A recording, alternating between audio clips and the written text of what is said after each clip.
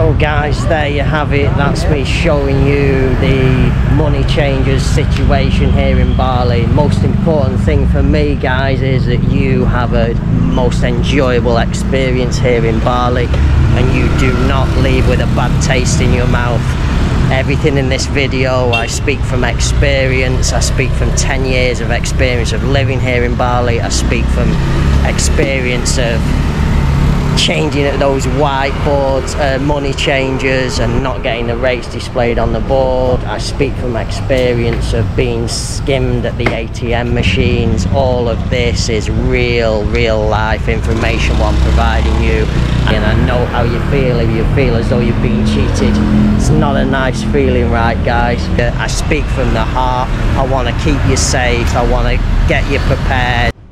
Good afternoon from Bali, Indonesia. So I'm here today in Sanur, but this isn't really about Sanur. This is actually, I'm going to provide you with some information on changing money here in Bali. So number one, the first thing is we'll start where you're first going to arrive in Bali. You're going to arrive at Bali International Airport or domestic airport. There's no exchange in the domestic airport, only at the international airport. However, I wouldn't recommend that you really exchange money at the international airport because the rates in general at the international airport are lower than what you're going to get at the authorised money exchanges here on the street. Number two, stick to using authorised money exchanges all throughout your stay here in Bali. Anywhere where you go, and there are these little white display boards usually posted outside of little shops that are usually selling something else and also doubling up as a money exchange. Those kind of places in general are going to offer higher rates. But when you go in and try to exchange your money, you're not going to get them rates. Trust me guys, I speak from experience. I have been scammed in those kind of places myself, thinking that the rate is so much better on offer at those places and places like this behind me. However, when you go inside there and try and get the rate what's displayed on the board, you do not get that rate received in the money what comes back to your hand. So I'm going to give you some examples of that. We'll just take a walk around in a minute and I'll show you some examples of the genuine exchanges and the little whiteboard exchanges what you want to try and avoid. BMC authorised money changer.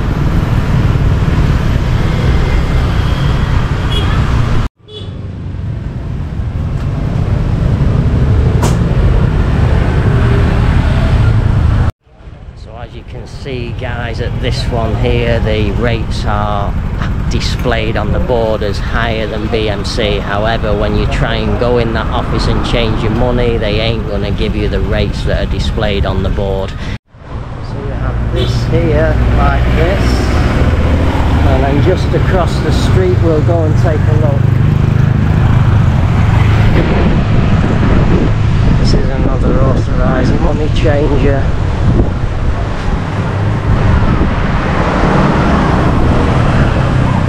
PT Mandiri. This is another company that has various branches throughout Bali, another authorised trusted money exchange.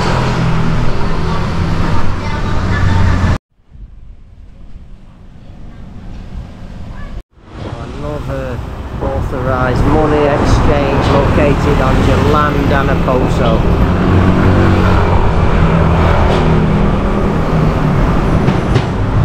See, the rates are the same as all the other authorised money changers.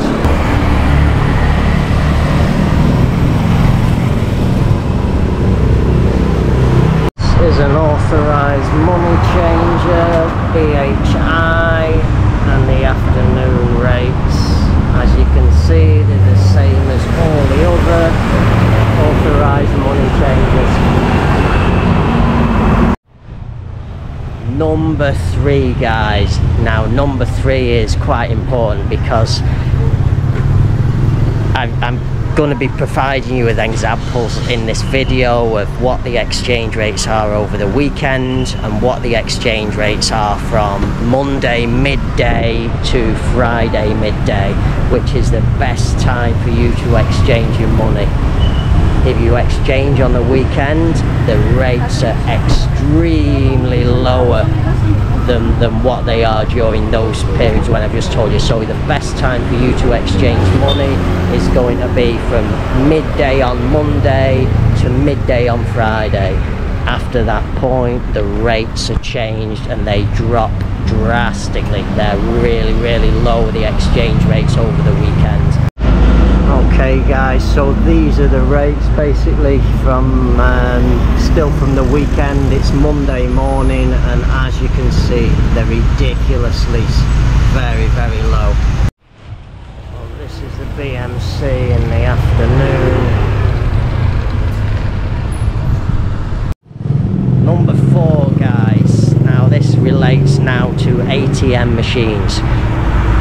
There is a lot of skimming that goes on here, card skimming that goes on here in Bali and in Indonesia in general. However, this is not actually in relation to Indonesians. This is actually people from other nations around the world that stay in Bali or come here to Bali, and they are actually performing these acts of card skimming. However, what I will say is try not to use single machines that are just on the side of a street, just there with no security, no cameras, etc. Try to stick to using ATM machines at the main banks. Any of the main banks that have all usually have ATM machines. Try to exchange at those banks because they have a higher level of security. They have CCTV filming the ATM machine, and always when you go into an ATM machine, should you use one of those in a small cubicle on the side of a street, just go in, make sure that the device where you're inputting your card, make sure it doesn't pull off. There's nothing attached to it. Just check that prior to you inserting your card and inserting your PIN, and just check that that's all secure and it looks like a real genuine ATM machine. So these are the kind of little ATM booth type places that I would highly recommend that you avoid. And this is just on the side of the street, and it's just a single individual ATM machine, and these are the kind of places that the skimmers for some reason tend to attract. So this is the Permata Bank in Sonor, located on Jalan Tambalingan. This is my own personal bank here in Bali, and this is going to be in general a safe ATM machine to use because it has CCTV inside. So this ATM machine is here, and here's the bank. Number 5, always count your money after you've received it. Just double check, even though the teller's just counted it in front of you, recount it yourself, and do not let the teller touch the sum of money again after you have counted it personally. As long as you're happy, put it in your pocket and walk out of the money exchange. Number 6 guys is if you're changing large sums of money, make sure the money exchange that you're changing at has an electronic counting machine in the back behind the counter. I'll show you those in this video also. This is the place. As you can see, I'm just making a video.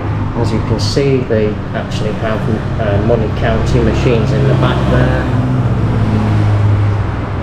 Any of the good money changers should have a counting machine located in the back.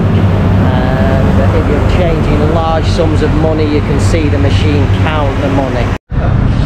So guys, there you have it. That's me showing you the money changers situation here in Bali. Most important thing for me guys is that you have a most enjoyable experience here in Bali and you do not leave with a bad taste in your mouth.